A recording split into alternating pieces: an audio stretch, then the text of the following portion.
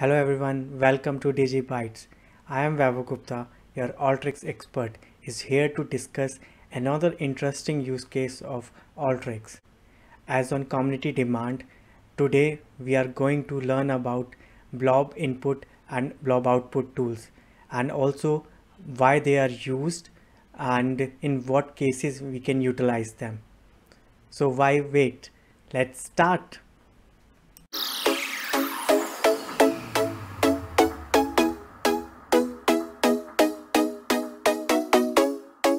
You must be able to see now the familiar screen of Alteryx. But before jumping into and actually building the Alteryx workflow, let's first understand what are our inputs and what we are going to achieve and how we will going to do that. I will go to the input. So you can see there are two folders here. One is input files and another is output files. In the input files, you can see we have images of multiple Bollywood actors like Akshay, Disha, Ritik and others. So what we are going to use today as an input is these image files, the media files. All the files are currently in JPG format, but Blob input can consume other media as well, like PNG files or other types of images or media files.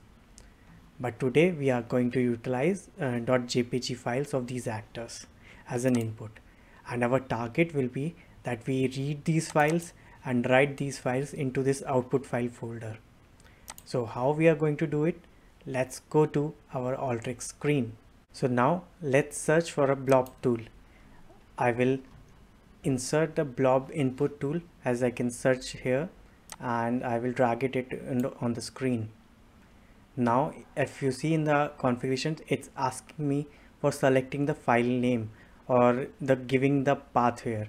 So I will just click here on the three dots, and let's say I selected this image. If you see the size of the image, it's showcasing at 3.66 KB. So if I click here and now if I run this, it will show me the size of the file in the bytes. So it's saying 3758 bytes, and which is almost equal to that 3.66 KB which we were seeing when we were hovering over that image. But my target is that I will be able to select all those images, and for that what I will do is I will drag and drop here the directory tool. So in the directory tool, I will browse that particular file, or I would say that particular folder where those files are. So I will go to C drive, select Alteryx and their input files and click on OK. So now if you see that I have selected already that particular path where all those files are lying. I can also specify the type or extension of those files which I want to provide as input. For example, .png files or .jpg files, but in this case, as I have only JPG files in my folder, so I will not provide any such extension here. So all the images that are there in that particular folder will be extracted as an input. So now I will use a select tool to minimize the number of fields that I will pass to the blob input tool.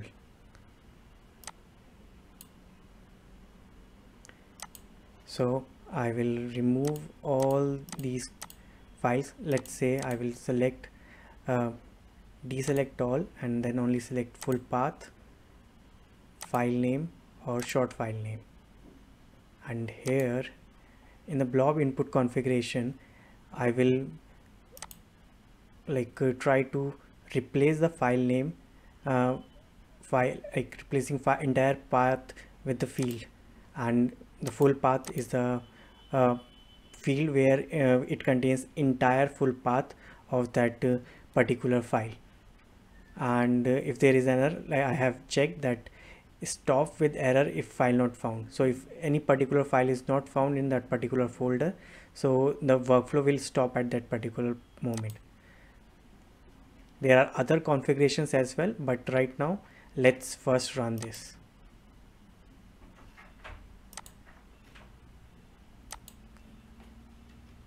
as you can see that in the output below we have the full path that we provided, the file name in the JPG format, and also the short file name and the blob size. So in the blob character or the blob type, where we can see all the sizes of the images.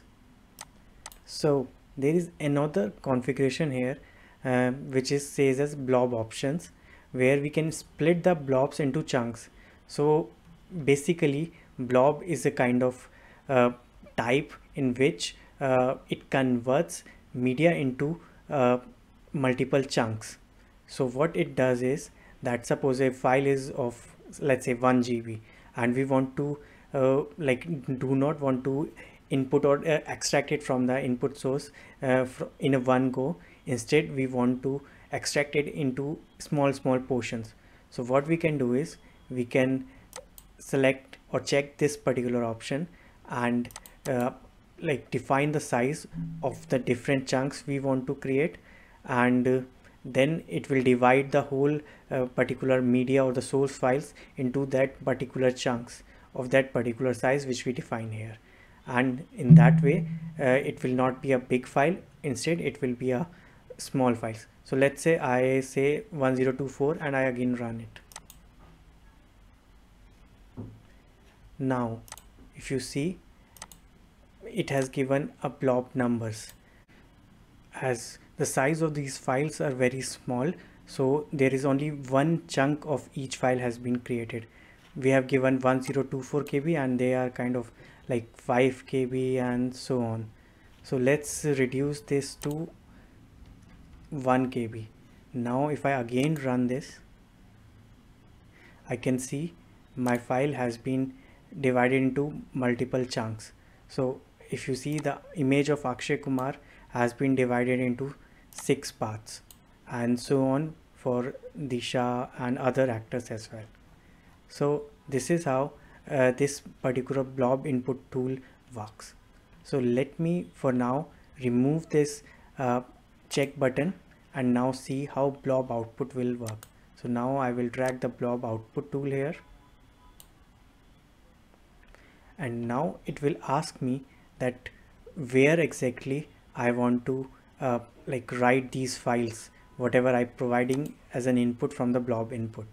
So let me select the path all output files, and here let's say for now I will just write it as test and save. So every file that I will be writing will be converted to .png as per this configuration.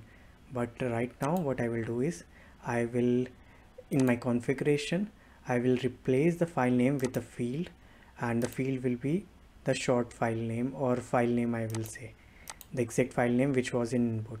And if I run this, let's say what will happen. The test PNG file was replaced with the file name that we had. So for example, akshaykumar.jpg was replaced by akshaykumar.jpg. And if I now go to that particular output file folder, I can see all those files which were exactly in the input files have been written. So this is what blob input and output tools does. So they takes input of a media files and write output as a media files. So we can change the formats, we can make any configuration changes as per our needs, and whatever the features are available. So this is the significance of these blob input output tools. In case you have any kind of queries or any questions related to this topic, you can mention those in comments or can write to us on the email mentioned in the description. In case you want to have understanding on other topics related to Alteryx, please also mention those in the comments. With that, I would say thank you everyone, and please do subscribe our channels and share with others as well. Thank you.